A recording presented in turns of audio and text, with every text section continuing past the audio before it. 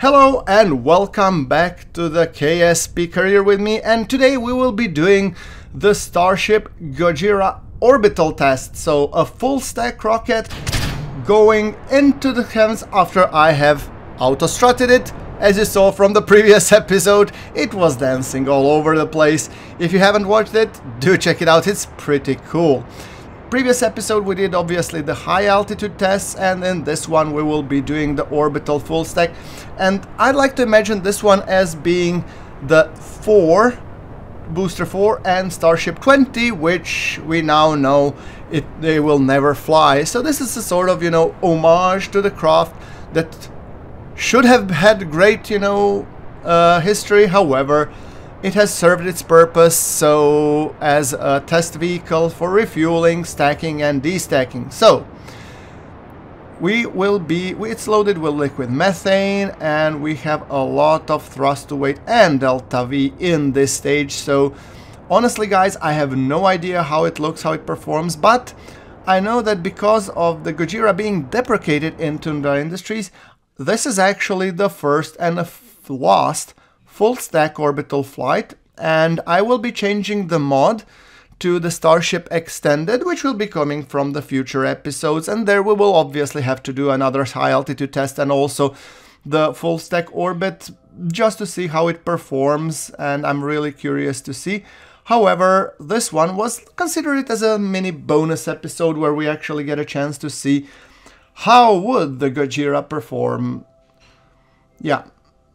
I'm a big fan of the Tundra Industries, however, now the design of both Starship and the Super Heavy are outdated and they don't look as they should. And I don't have the grid fins, so I will be running the Super Heavy in the expendable mode. Sorry about that, I don't have the grid fins, so...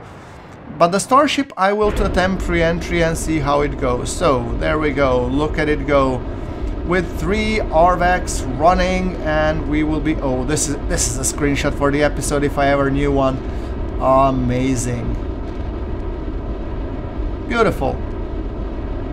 Now what I want to see is Starship circularizing.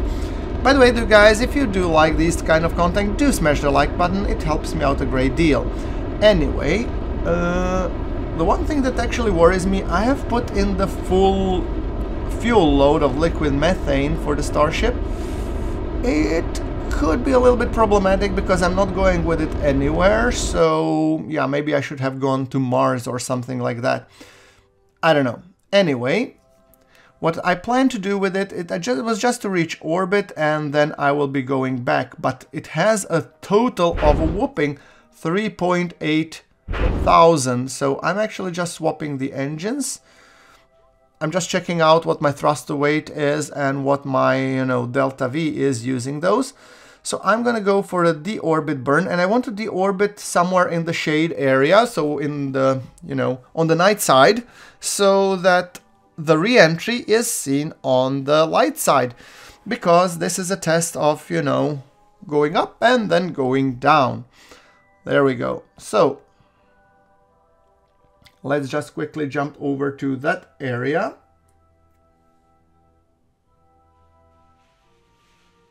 There we go.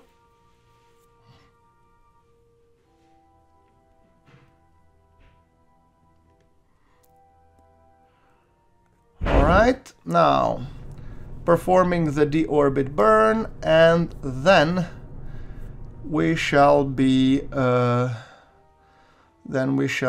going into the atmosphere. Yeah, that's the idea.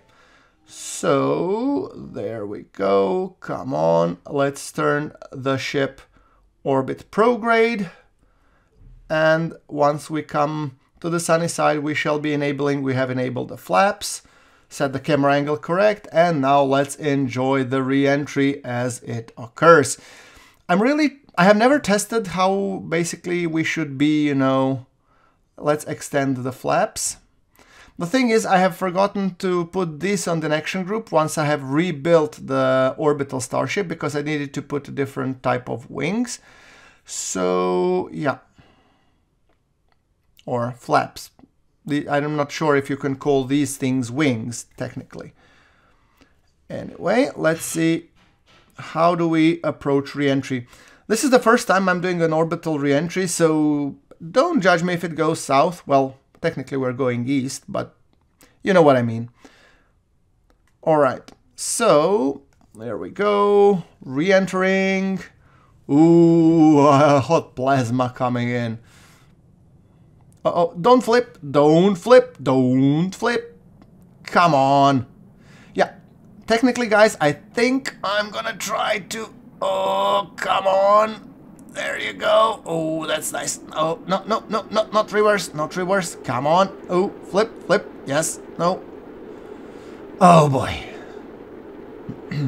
I'm pretty sure that the real Starship will not have such a trajectory. However, okay, let's fire up the engines. Let's, you know, reduce our orbital velocity. Come on. Uh-oh. Yeah. Right. When I thought extendable and, well, at least we're blending the payload, so hopefully that will work too. Okay, so, yeah, I'm opening... Oh, look at this. Aha, I can fly. See? Yep, yep. Alright, guys, so you know what to do. Smash that like button, and I will be seeing you in the next episode. Thank you very much for watching. This is GrunfWorks, signing off.